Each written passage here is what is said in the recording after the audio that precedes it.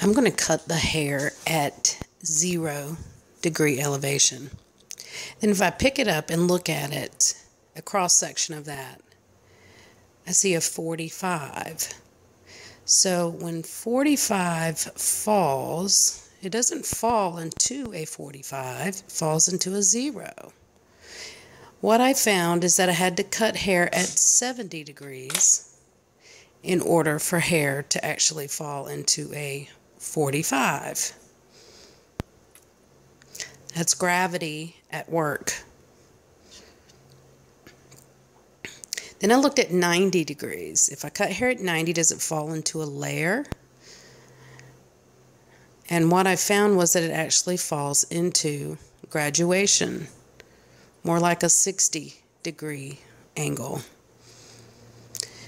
So as I did more research, I found that I had to cut hair at least 135 degrees in order for hair to fall into a true layer where there's no graduation.